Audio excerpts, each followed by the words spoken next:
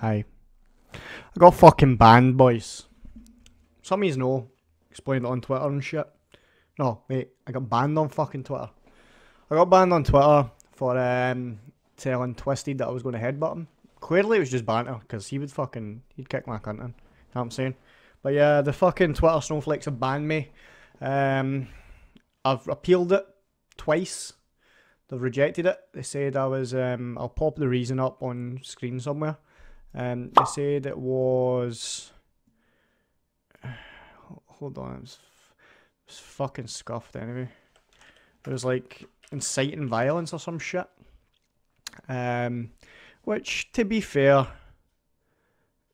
it's just banter, right? Like, you know what I mean? I'm not being violent. I'm just having a laugh. You know, so yeah, I've been banned on there. I'll pop my my receptionist's Twitter up on the screen. If you could jump over, hit a follow on that, it'd be fucking great.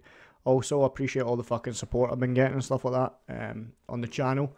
Close to 5k. I'm close to 1,000 followers over on Twitch. If you could jump over there and hit the follow button, that'd be great. I'll have a new video as well coming out on here. It's a pretty cool online raid, so pretty spicy. But yeah, we got fucking banned on Twitter, boys. I'm pissed. Fucking pissed. But hey, what can you do? What can you do when you're out here and there's fucking snowflakes everywhere? You know what I'm saying?